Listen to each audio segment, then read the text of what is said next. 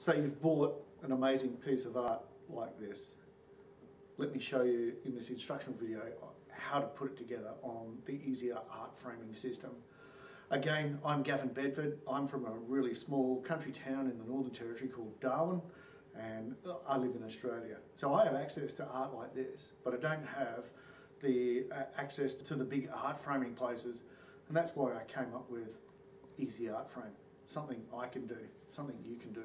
Just imagine that this is your artwork, and I've chosen a fairly happy, bright artwork today to frame. It's Possum Dreaming from Alice Springs in central Northern Territory. It's just a nice, bright, happy painting that would look good on the wall. So let's frame that, shall we? What do you need? Well, when you get the EZArtFrame package, it comes out of a box and looks something like this, where you've got all four corners at one end. They're all tied together so that when you pull it out of the box, you've got it and it's protected. The other thing that will come in the box will be some wire to hang it. So there we have the frame and the wire, but there are probably a few other things that you're going to need to do as you go. Unfortunately, every painting is a different size. Whether it's Aboriginal art like this or any art that you've purchased from a fair or Bali or wherever you've gone to get it or made it yourself, it will be a different size. So every frame is essentially its own unique frame for that particular piece of art. And so you're going to have to probably cut the wood.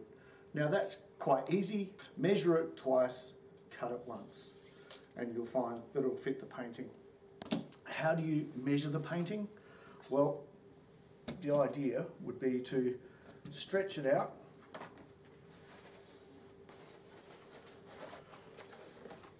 like this and measure it from the painted surface in length like that, and then in width like that, and record them, and then do it again just to make sure that you've checked it twice and you're quite comfortable with how big the painted surface is.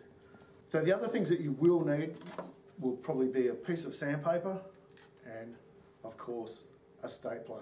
The frame comes with identifiers on it, and so it's just a matter of lining up each of these identifiers and slipping the wood into the corner to fit.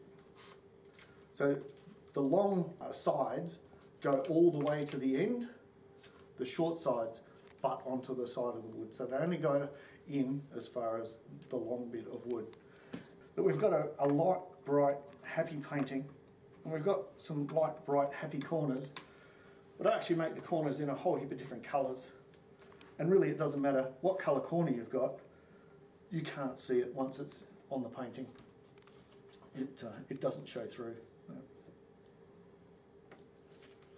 So there we go, we have the frame ready for the painting. On the back of the frame, on these sides, it actually says the flat side, frame or staple here. You need to staple this on this side of the frame, and the painting goes on the other side, and that's because the frame is actually tapered. The wood itself comes down at a taper, and we put the painting right over the top of that. So we will do that. Okay, so with the painting, you can see that we've got the beautiful painted surface that way. Lay it flat, and now you need to work out just where the painted surface is. What I generally do is look for the painted surface there, and on the reverse put a small dot, some form of identifying exactly where that painted corner is on the reverse side, because that's where the frame needs to come to. And I've done the same thing here. So we have the painted surface coming to this particular corner here, put your finger against your other finger, roll it over, and there is my little black dot. So I've done that in all four corners so that I know exactly where the painting needs to come to. We take the corner, the frame, and we place it such that the corners line up with the four black dots that I have here. Obviously make sure that everything's pushed in as it should be. So many people say that an art on a stretcher has to be like a drum, really tight, really, really tight. And many professionals will use pliers that have got a very wide mouth to pull the painting very tight. Now, I've been into an awful lot of galleries, I've worked in galleries, I know a little bit about what we're working with, and if you think logically about it, what is the painting? It's plastic, it's acrylic, it's a substance that expands and contracts with heat.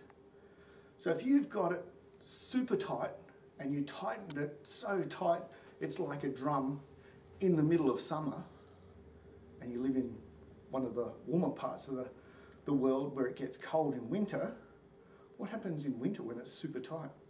There's a good chance that you're going to crack that plastic, that artwork that you're actually trying to protect. So I tend to go as tight as I can by hand. I'm really happy with that, and I know a lot of the very good galleries that work with very expensive artworks also do the same thing. So don't be too hung up on how tight you can or can't get it. As long as it's tight enough that you can see that there's no ripples in it and it holds that integrity in summer and winter, you'll be happy. It's a beautiful artwork. So we'll staple this, and the idea is start from the side, right in the middle, as long as you've got your corners lined up, and zap it. Now, I'm just going to go through this until I get to the corners. You'll see I'm just pulling it moderately tight there just to put the first few staples in, and I'll go through this and put it all together, and so we'll go a little bit quicker than just what you're seeing at the moment.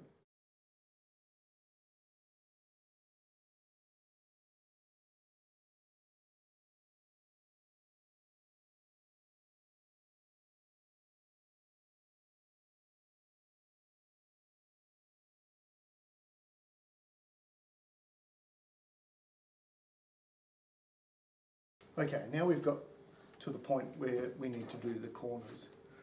And the corners are a bit of a special case. And if you don't like the way I do them, please have a look on Google and type in how to do corners framing canvas art.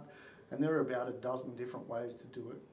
I do the one that I like and works for me, and it's quite simple. So please feel free to do the one that works for you best as well. So I tend to go like this and then fold it a little bit there, and then it will fold naturally down, and you pull the side ones up. Staple that.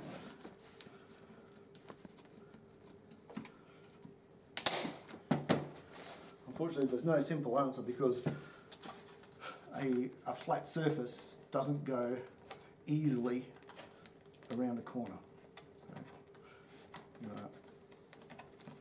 hung up on how to get that perfect corner. A lot of the art galleries will actually hit it with a hammer to get it nice and flat, make it sit as far down as it can, but ultimately you've still got a flap somewhere.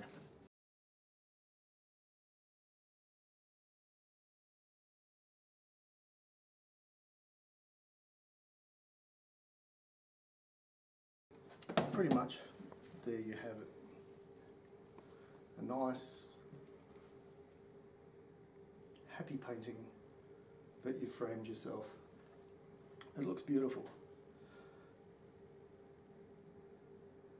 And again, it's nice and tight. Yeah, you can hear the noise it makes when I hit it. You know, it's not loose at all. It's very robust. Trying to bend it is very good, and that is the final product up, except for the fact that we need to put a stringer across it. Now, when we supply your EZArtFrame, we'll also supply a wire like this. A bit hard to see on camera, I guess, but we've supplied it so that it's long enough that you can hang this in landscape if you choose to. So it's hung on the back like that and put up, and it's got a small loop that allows you to staple it, but I don't particularly want to hang this one landscape. I want to hang it as a portrait, and as you can see on the back it has all this writing, so I'd like to be able to take the painting off when I'm talking to people about it and say, oh, here is the story about possum dreaming from Johnny Brown in Central Australia. So what I would suggest you do, you work out how wide it needs to be, and then you cut it. And I tend to put it 2/3 of the way to the top of the painting, and then we make a loop like this, and you just wind it in very close to each turn, as close as you can possibly get it. You just wind it round half a dozen times. Staple this in place. Oh, be alright. I didn't miss.